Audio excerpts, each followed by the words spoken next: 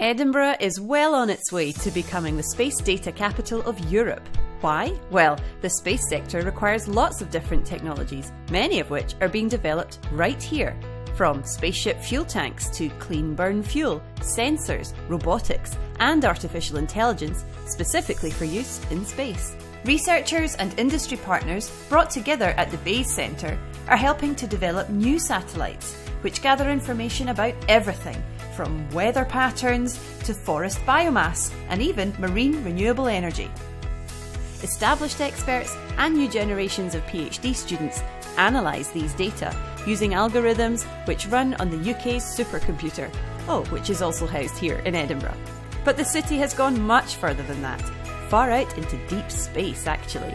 Thanks to experts at the School of Physics and Astronomy, projects to track space debris and even intercept a comet before it enters our solar system are underway to tell us more about life as we know it.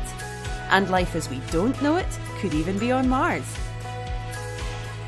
Edinburgh astrobiologists are conducting experiments on the International Space Station to understand how microbes grow on meteorites.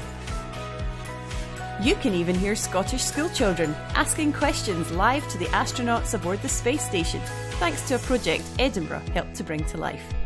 You can listen to that and so many more stories like it on the podcasts Edinburgh Space Data Capital, Scotland's Secret Space Race, and Great British Liftoff.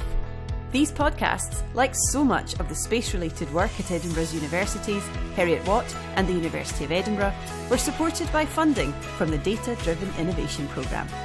Look up, look out, and look down on Earth from Edinburgh. Visit ddi.ac.uk.